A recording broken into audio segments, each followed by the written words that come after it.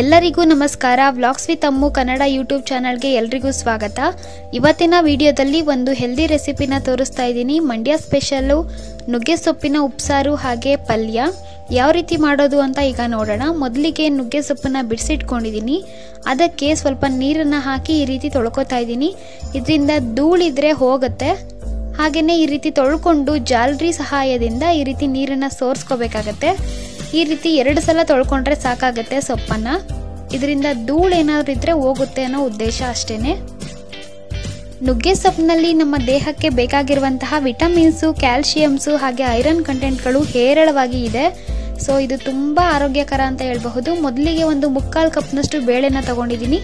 ಒಂದು ಅರ್ಧ ಕಪ್ಗಿಂತ ಸ್ವಲ್ಪ ಕಡಿಮೆ ಹೆಸರು ಕಾಳನ್ನು ತಗೊಂಡಿದ್ದೀನಿ. ಇದಕ್ಕೆ ಸ್ವಲ್ಪ ನೀರನ್ನು ಹಾಕೊಂಡು ಒಂದ್ಸಲ ಈ ರೀತಿ ತೊಳ್ಕೊತಾ ಇದ್ದೀನಿ. ಸಾಕು, ಜಾಸ್ತಿ ತೊಳಿಬಾರ್ದು. ಒಂದ್ಸಲ ಈ ರೀತಿ ತೊಳ್ಕೊಂಡ್ರೆ ಸಾಕಾಗತ್ತೆ. ನುಗ್ಗೆ ಸೊಪ್ಪನ್ನು ಅಟ್ಲೀಸ್ಟ್ ವಾರಕ್ಕೆ ಒಮ್ಮೆ ಆದರೂ ತಿನ್ನಬೇಕಾಗುತ್ತೆ. ಇದು ನಮ್ಮ ಮೂಳೆಗಳನ್ನ ಬಲಪಡಿಸೋದಕ್ಕೆ ಸಹಾಯ ಮಾಡುತ್ತೆ. ಹಾಗೆ ರಕ್ತದೊತ್ತಡ ಸಮಸ್ಯೆ ಇದ್ದರೆ ಅದನ್ನು ಕೂಡ ಕಡಿಮೆ ಮಾಡುತ್ತೆ. ಶುಗರ್ ಪೇಷಂಟ್ಸ್ಗಂತೂ ಒಳ್ಳೆ ಒಂದು ಔಷಧಿ ಅಂತ ಹೇಳಬಹುದು. ಈಗ ಇದಕ್ಕೆ ಒಂದು 2.5 ಲೋಟದಷ್ಟು ನೀರನ್ನು ಹಾಕಿ ಹಾಗೆ ಬೇಯಿಸೋದಕ್ಕೆ ಇಡ್ತಾ ಇದ್ದೀನಿ ಕಾಳನ್ನು.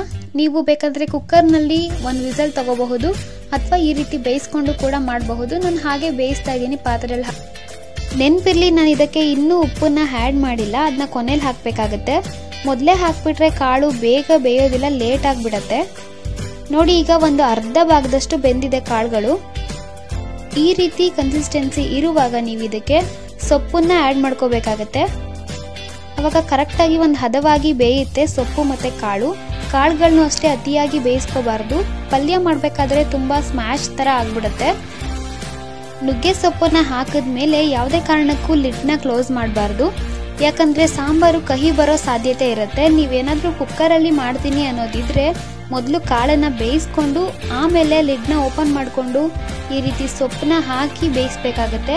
ನೋಡಿ, ಈಗ ಸೊಪ್ಪು ಮೇಲೆ ನಾನು ಉಪ್ಪನ್ನು ಹಾಕೋತಾ ಇದ್ದೀನಿ. ಯಾಕಂದರೆ ಸೊಪ್ಪು ಬೇಯ್ತಾ ಒಳಗೆ ಹೋದಾಗ ಉಪ್ಪು ಕೂಡ ಮಿಕ್ಸ್ ಆಗುತ್ತೆ. ಆವಾಗ ಅದು ನೀಟಾಗಿ ಬೇಯುತ್ತೆ.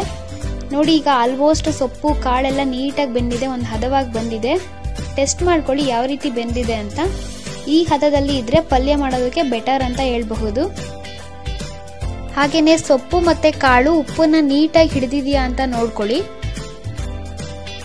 ಈಗ ನುಗ್ಗೆ ಸೊಪ್ಪಿನ ಸಾರು ರೆಡಿಯಾಗಿದೆ. ಬೇಕಂದರೆ ನೀವು ಇದೇ ರೀತಿ ಸರ್ವ್ ಮಾಡಬಹುದು ಅಥವಾ ಪಲ್ಯ ಕೂಡ ಮಾಡ್ಕೋಬಹುದು. ಪಲ್ಯ ಮಾಡೋದಕ್ಕೆ ಅಂತ ನಾನು ಸೊಪ್ಪು ಮತ್ತು ಸಾಂಬಾರನ್ನು ಬೇರೆ ಬೇರೆ ಮಾಡ್ತಾ ಇದ್ದೀನಿ. ಈ ರೀತಿ ಒಂದು ಜಾಲರಿಯಲ್ಲಿ ಹಾಕೊಂಡು ಸೋಸ್ಕೋತಾ ಇದ್ದೀನಿ.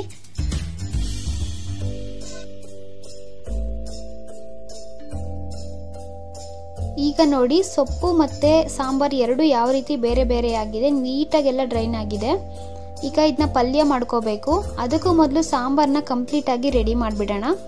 ಇಲ್ಲಿ ಅಮ್ಮ ಉಪ್ಸಾರು ಖಾರನ ರುಬ್ತಾ ಇದ್ದಾರೆ ಒರಳುಕಲ್ಲಿನಲ್ಲಿ. ಉಪ್ಸಾರು ಖಾರವನ್ನು ಎತ್ತಿಟ್ಟು ಕಲ್ಲನ್ನು ತೊಳಿತೀವಲ್ಲ, ಆ ನೀರನ್ನು ಸಾಂಬಾರಿಗೆ ಹಾಕೋತಿದ್ದಾರೆ. ಈ ರೀತಿ ಹಾಕೊಳ್ಳೋದ್ರಿಂದ ತುಂಬ ಟೇಸ್ಟಿಯಾಗಿರುತ್ತೆ ಸಾಂಬಾರು. ಹಾಗೆ ಖಾರ ಎಲ್ಲ ವೇಸ್ಟ್ ಆಗೋದಿಲ್ಲ.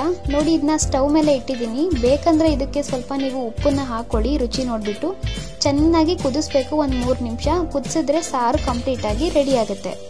ಇದಿಷ್ಟು ಉಪ್ಸಾರು. ಈಗ ಪಲ್ಯವನ್ನ ಯಾವ ರೀತಿ ಮಾಡೋದು ಅಂತ ನಾವು ನೋಡೋಣ.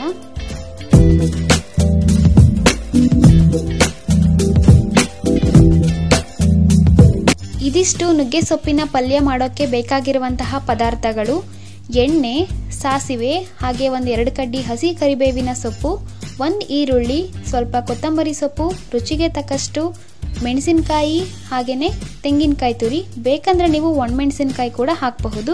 ಈಗ ಪಲ್ಯವನ್ನು ಯಾವ ರೀತಿ ಮಾಡೋದು ಅಂತ ನೋಡೋಣ. ಮೊದಲಿಗೆ ಒಂದು ಬಾಣಲಿನ ಇಟ್ಕೊಂಡಿದ್ದೀನಿ. ಅದಕ್ಕೆ ಎಣ್ಣೆ ಹಾಕೊಂಡಿದ್ದೀನಿ. ಎಣ್ಣೆ ಕಾದ ನಂತರ ಸಾಸಿವೆನ ಹಾಕೋತಾ ಇದ್ದೀನಿ. ಸಾಸಿವೆ ಎಲ್ಲ ಚಿಟಪಟ ಅಂತ ಸಿಡಿದ ನಂತರ ಇದಕ್ಕೆ ನಾನು 2 ಕಡ್ಡಿಯಷ್ಟು ಹಸಿ ಕರಿಬೇವಿನ ಸೊಪ್ಪನ್ನ ಹಾಕೊಂಡಿದ್ದೀನಿ. ಹಾಗೆಯೇ ಹಸಿ ಮೆಣಸಿನಕಾಯಿನ ಹಾಕೊಂಡಿದ್ದೀನಿ. ಬೇಕಂದರೆ ಒಣಮೆಣಸಿನಕಾಯಿ ಕೂಡ ಹಾಕಬಹುದು. ಇದೆಲ್ಲ ಸ್ವಲ್ಪ ಫ್ರೈ ಆಗಬೇಕು. ಚೆನ್ನಾಗಿ ಫ್ರೈ ಮಾಡ್ಕೊಳ್ಳೋಣ ಇದನ್ನು. ಈಗ ಇದಕ್ಕೆ ಸಣ್ಣಗೆ ಹೆಚ್ಚಿರುವ ಈರುಳ್ಳಿನ ಹಾಕೋತಾ ಇದ್ದೀನಿ. ಈರುಳ್ಳಿನ ಹಾಕೊಂಡು ಇದನ್ನು ಕೂಡ ಚೆನ್ನಾಗಿ ಕೆಂಪಗಾಗೋವರೆಗೆ ಫ್ರೈ ಮಾಡ್ಕೋಬೇಕು. ಈರುಳ್ಳಿ ಚೆನ್ನಾಗಿ ಫ್ರೈ ಆಗಬೇಕಂದ್ರೆ ಒಂದು 1/4 ಟೀ ಸ್ಪೂನ್ ಅಷ್ಟು ಉಪ್ಪನ್ನು ಹಾಕೊಂಡ್ರೆ, ಉಪ್ಪಿನ ಪುಡಿಯನ್ನು ಹಾಕೊಂಡ್ರೆ ತುಂಬ ಚೆನ್ನಾಗಿ ಬೇಗ ಫ್ರೈ ಆಗುತ್ತೆ. ಹಾಗೆ ಈರುಳ್ಳಿ ಎಲ್ಲ ಉಪ್ಪು ಹಿಡ್ದಿರೋದಿಲ್ಲ ಅಲ್ವಾ, ಸೊ ಅದು ನೀಟಾಗಿ ಉಪ್ಪನ್ನು ಅಬ್ಸರ್ವ್ ಮಾಡುತ್ತೆ. ಉಪ್ಸಾರು ಖಾರವನ್ನು ಯಾವ ರೀತಿ ಮಾಡೋದು ಅಂತ ಒಂದು ವಿಡಿಯೋ ಕೂಡ ಮಾಡಿದ್ದೀನಿ. ಅದು ಬೇಕು ಅಂದರೆ ಲಿಂಕ್ ಹಾಕಿರ್ತೀನಿ, ಹಾಗೆ ಡಿಸ್ಕ್ರಿಪ್ಷನ್ ಬಾಕ್ಸಲ್ಲಿ ಕೂಡ ಇರುತ್ತೆ. ಬೇಕಿದ್ರೆ ಲಿಂಕ್ನ ಕ್ಲಿಕ್ ಮಾಡಿ ನೀವು ವಿಡಿಯೋವನ್ನು ನೋಡಬಹುದು. ಈಗ ಈರುಳ್ಳಿ ಎಲ್ಲ ಚೆನ್ನಾಗಿ ಫ್ರೈ ಆಗಿದೆ. ಈಗ ಇದಕ್ಕೆ ಈ ಸೋರಿಸಿ ಇಟ್ಕೊಂಡಿರುವಂತಹ ಸೊಪ್ಪು, ಬೇಳೆ ಕಾಳುಗಳನ್ನ ಹಾಕ್ತಾ ಇದ್ದೀನಿ. ಈ ಸೊಪ್ಪನ್ನು ಕೂಡ ಸ್ವಲ್ಪ ಹೊತ್ತು ಹುರಿಬೇಕಾಗತ್ತೆ. ಅದರಲ್ಲಿ ನೀರಿನ ಅಂಶ ಇರುತ್ತಲ್ಲ, ಅದೆಲ್ಲ ಸ್ವಲ್ಪ ಡ್ರೈ ಆಗೋ ರೀತಿ ಚೆನ್ನಾಗಿ ಹುರಿಬೇಕು. ಇದರಿಂದ ಪಲ್ಯ ತುಂಬ ಚೆನ್ನಾಗಿ ಬರುತ್ತೆ. ಹಾಗಾಗಿ ಬಿಟ್ಬಿಟ್ರೆ ಕೂಡ ಚೆನ್ನಾಗಿರೋದಿಲ್ಲ. ಈ ರೀತಿ ಮಿಕ್ಸ್ ಮಾಡ್ಕೊಳ್ಳೋದ್ರಿಂದ ಈರುಳ್ಳಿ ಎಲ್ಲ ಚೆನ್ನಾಗಿ ಬೆರೆಯುತ್ತೆ ಎಲ್ಲ ಕಡೆ ಕೂಡ. ನೀವೇನಾದರೂ ಕಾಳನ್ನು ಹೆಚ್ಚಾಗಿ ಬೇಯಿಸ್ಕೊಬಿಟ್ರೆ ಈ ರೀತಿ ತಿರುಗಿಸುವಾಗ ಎಲ್ಲ ಅದು ಮುದ್ದೆ ಥರ ಆಗಿಬಿಡುತ್ತೆ. ಆವಾಗ ಚೆನ್ನಾಗಿರೋದಿಲ್ಲ ಅಷ್ಟೊಂದು. ಹಾಗೆ ಬಾಯಿಗೂ ಕೂಡ ಚೆನ್ನಾಗಿ ಸಿಗುತ್ತೆ ಇದು ತಿನ್ನುವಾಗ. ಈಗ ಇದಕ್ಕೆ ಫೈನಲಿ ತೆಂಗಿನಕಾಯಿ ತುರಿ ಹಾಗೆ ಕೊತ್ತಂಬರಿ ಸೊಪ್ಪನ್ನ ಹಾಕೋತಾ ಇದ್ದೀನಿ.